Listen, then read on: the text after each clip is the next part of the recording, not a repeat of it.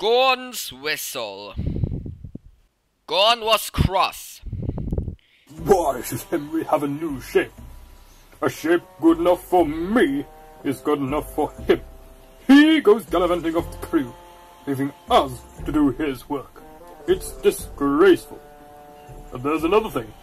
Henry whistles too much. No respectable engine ever whistles loudly at stations. It isn't wrong, but we just don't do it.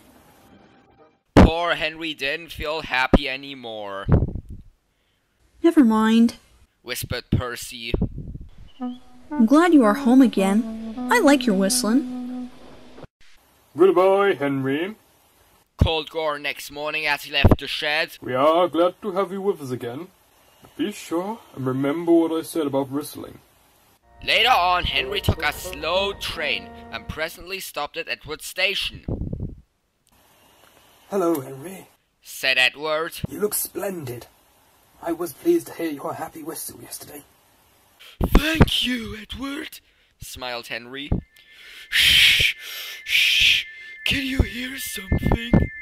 Edward listened.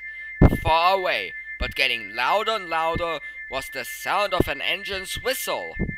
Sounds like Gordon. And it ought to be Gordon.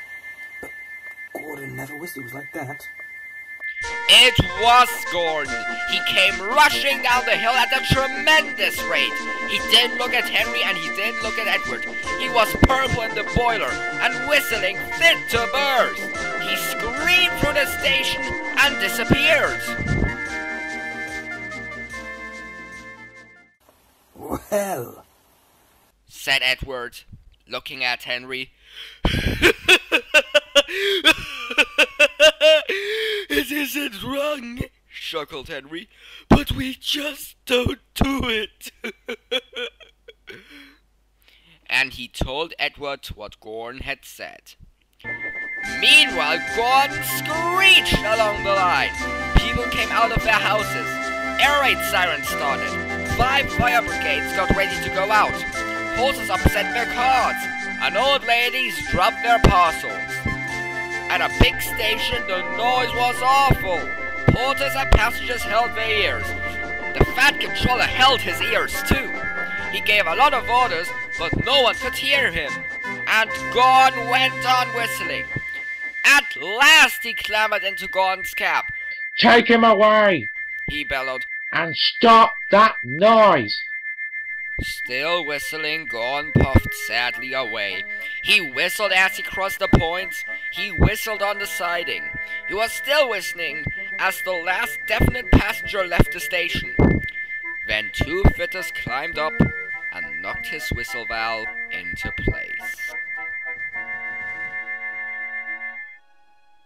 And there was silence. Gordon slunk into the shed. He was glad it was empty. The others came in later. It isn't wrong, murmured Henry, to no one in particular, but we just don't do it. No one mentioned whistles.